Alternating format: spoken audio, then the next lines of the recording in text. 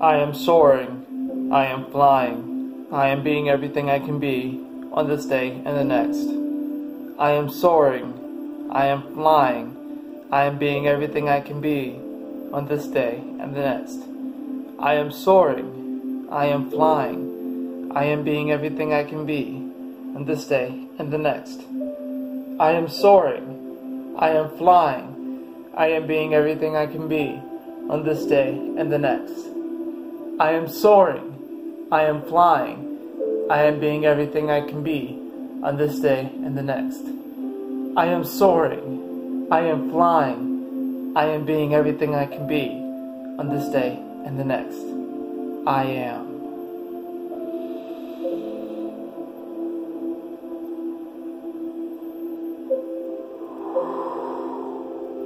Welcome, my beautiful brothers and sisters, to the Aquarian Adepts, my platform to become your spiritual server. And welcome to your weekly Soaring Tarot video. What's today? Today's the 8th, I believe. So that's going to be through the 14th, 2018. Is it the 8th? No, it's the 7th. I don't know. I'm trying to figure out what day it is. It's the 8th, I guess. Anyways, this is your weekly Soar Tarot video, guys. On Tuesday. Normally I make it on Monday, but I was working yesterday and flipping up my schedule. But in any event, let's hop into this reading and see how you will soar and fly high this week. Alright, guys? The takeoff card we actually have is the Queen of Stones or the Queen of Cups. This I really see as the way that you're going to take off this week is by recognizing and appreciating the divine feminine within you.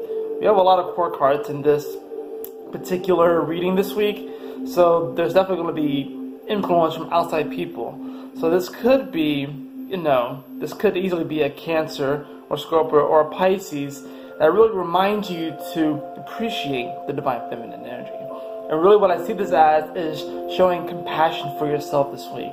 What I see this as is remembering that you have yin and yang to you. It's not just, we're not just male and female. We have both aspects to us. So the Queen of Cups this week is really signaling to this need of a deeper emotional nurturance that we're going to need this week, because we have some interesting transits this week, including today we have this opposition between the Sun and Jupiter.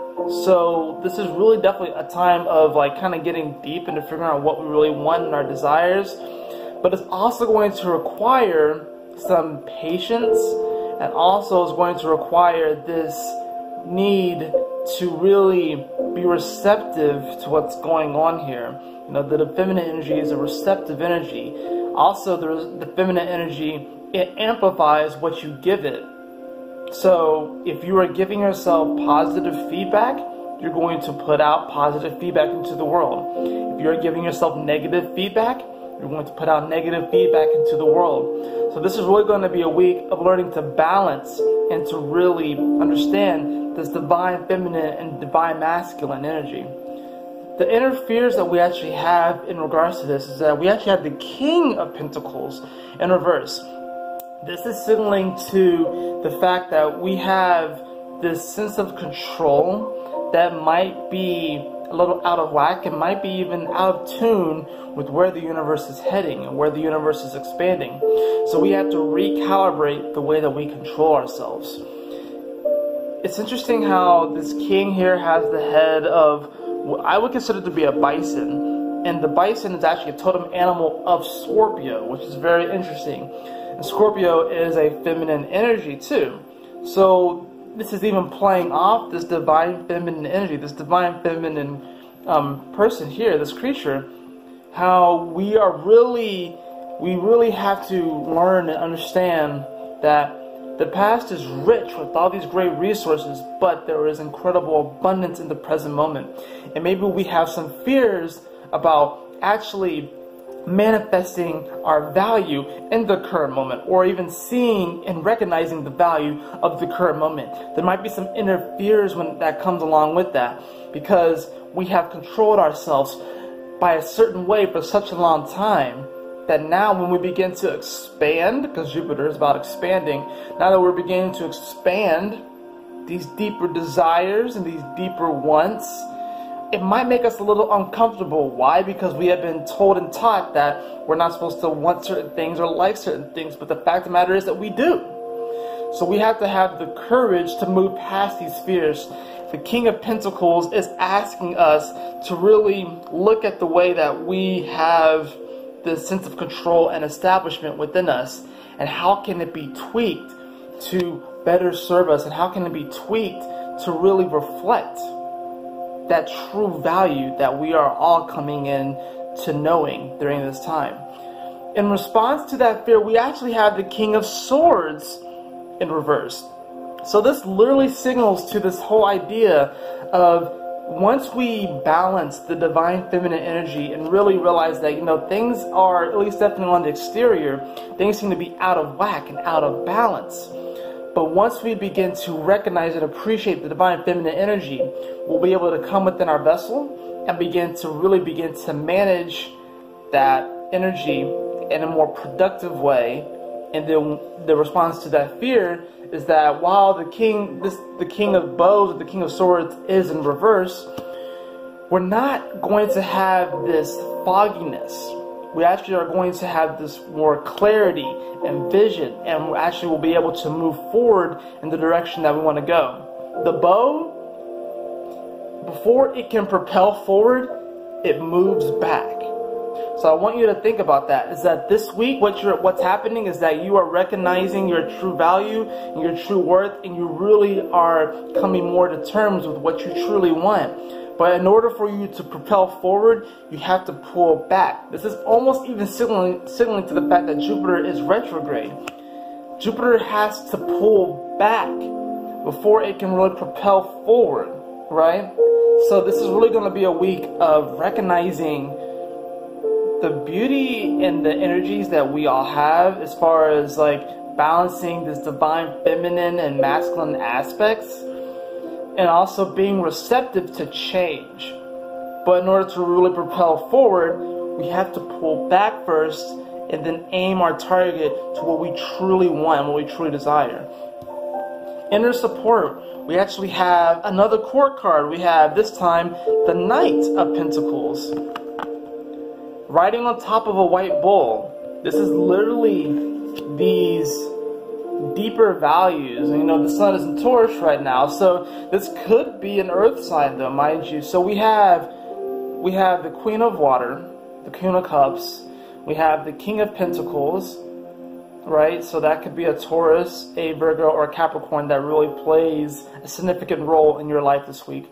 We have the King of Air, so that could be a Gemini, a Libra, or an Aquarius that plays a significant role in your life this week.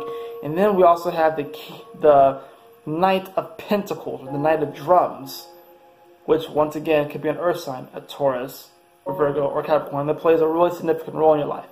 But I see the Knight of Pentacles, though, in this case, is that there's going to be like this inner warrior that's going to come to your aid this week, and is going to remind you of just how valuable and amazing and abundant you really are. And that even though it is reverse, there's a reason why we have 3 of these court cards reverse and only 1 is upright. But interesting enough that the liftoff card is upright. So if you take the time this week to have compassion for yourself, if you take the time this week to really show mercy on yourself too, and to really allow yourself to be receptive to this change, this inner change that's happening, all of these court cards will be able to turn upright. You will recognize your true value. You will know where to aim. And then you'll even have this deeper inner support where this aspect of you is kind of coming to your aid, riding on top of this white bull, letting you know you are powerful, you can do it, you are confident, you can manifest, you can move forward. And look what we have as far as external support.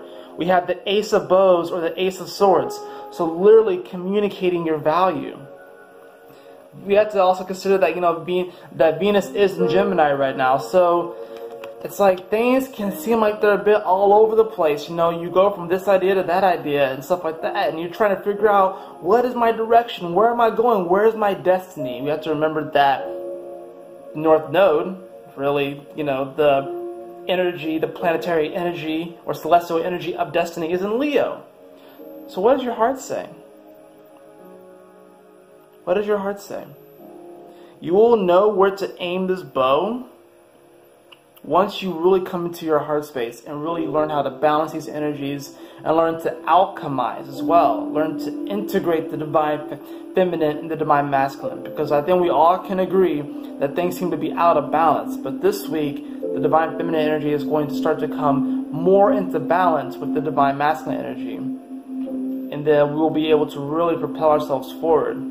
What we're kind of resting into this week is actually the Hangman. So there might be this sense that you're kind of at whim, you're kind of just being dragged along by the current of life, and you're just kind of like hanging there, right? Don't fight the current. There's a lot of people, and I'm included in this, I've done it before, where we try to fight the current of life and we try to swim upstream. And we strive and we struggle and we climb and we swim and we're just trying to go against this current. But really, what you want to do is kind of go with the flow. And even though you feel like you might just be hanging there, even if you feel like you might just be almost like this puppet, you know, just understand and have faith and trust in the universe that you're being guided in the right direction. Okay? That's kind of what we're resting into this week. And interesting enough, that the realization of all of this is that we actually have the Ace of Rods in reverse, mind you. So we have quite a few of reverse cards. We actually have more reverse cards than we have upright cards, which is not a bad thing. I think what this is really signaling to is the fact that we don't really know where life is heading. But so long as we follow our heart, we follow our passions, and we follow what really ignites our soul, what sets your soul on fire? You're going to really come more into awareness of this. What really sets your soul on fire? Okay? And while the Ace of Rods is in reverse, and that's like the overall card of this week, really what we're going to come into is like this epiphany that we really can manifest anything that we really want, and we really do have the magic to move things forward. But this does require some inner work. This does require some balancing of energies. This does require some faith that things are moving in the right direction. This does require some faith that even though sometimes it seems that things are pulling back, it's going to propel forward so much more. Right? This is really going to be a week of trust. And this is going to be a week of, while other people are definitely going to play a factor. Because like I said, we have 4 court cards out of 7 of the cards. We also have 2 aces and a major arcana card, which lets me know that this week is going to be super powerful. It's going to be a powerful week of intentions. It's going to be a powerful week of what you say, because words are spells. And it's going to be a powerful week of like really anything that you manifest this week is really destiny. It's really going to be... It's going to be something spectacular and magical and amazing. Okay? I want to look at the bottom card. Just interesting here. We actually have the 8 of Cups or the 8 of Stones. So in traditional tarot, this is really talking about leaving behind something that might have been an emotional burden and just kind of going on this bit of a journey, having to leave behind old heartbreaks and these really these old ways of being. Right here it shows this figure meditating under this statue here, almost like a totem pole, and she's holding this lotus flower with a bunch of dragonflies around her. I see this as an emotional transformation. I see this as you literally shedding this old you, so by the time you come out at the other end, you have this new emotional healing in this great self. We also have to consider that Chiron, which has shifted from Pisces into Aries, has finally hit the first degree of Aries. So as far as healing goes, the healing to ourself has truly begun. Shed the past. Shed the old stuff. Shed the karma.